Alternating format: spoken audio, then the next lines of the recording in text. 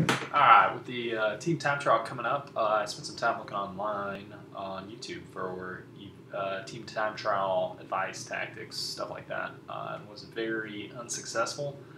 I was going to see if there was just a concise video that I could send over, but instead decided to develop one myself. Time trial is an awesome event. It's coming up this weekend here in Memphis, and I have, as you can see here, my handy dandy whiteboard with some info on the team time trial. So hopefully you can see it there. This is what we'll be discussing first off. So for this weekend, it's a 4-man team time trial. The time is taken on the third person to cross the finish line. So as you can see on point number 2 there, you are only as fast as the third strongest rider.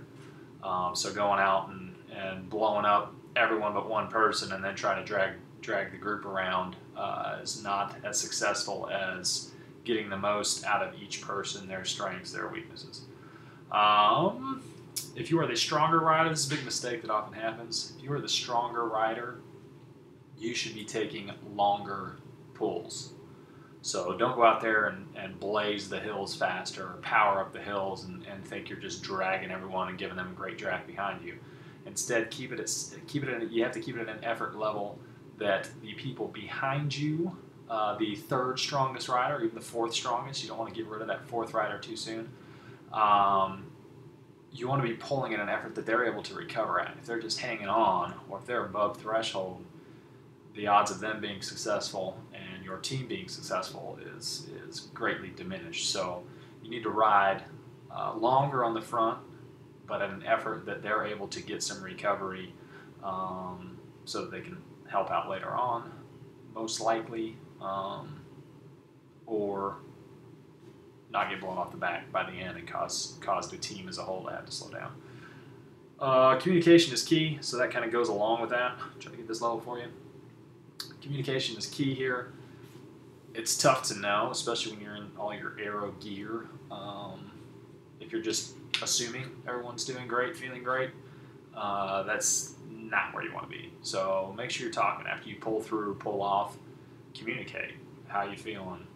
If you're not feeling good, don't take a pull. Don't be afraid to sit out a turn or two. That'll help you in the long run. You know, there can't be pride in this. Instead, you got to put your personal pride aside and instead start thinking about the goals of the team, the success of the team. Don't feel like you're not being the team member you need to be because you're having to skip a pull. Instead, make sure you're being honest with yourself and how you're feeling, and skip those pulls if you need to. So that's it. I guess we got number 5 here. So it's very easy to go out too hard. If you think about a time trial is a super challenging event by itself. Team time trial is even harder. So not only are you pushing yourself, but you're being pushed by others. You have that extra motivation. So it's going to be probably one of the most challenging events you'll ever do. It's also one of the most rewarding events once you're finished. You've gone out there, you've suffered with other people, you've suffered with your teammates, you've done an effort that you're proud of, hopefully. But it's so easy to overdo things. My first team time trial I ever did, we went out guns a-blazing, feeling like we were holding back, and really we'd gone way too hard. It was a 3-man TT.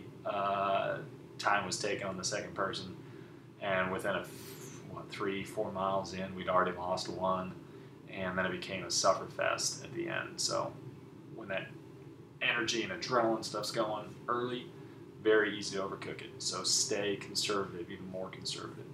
I'm going to set up the next points, so I'll be right back with you.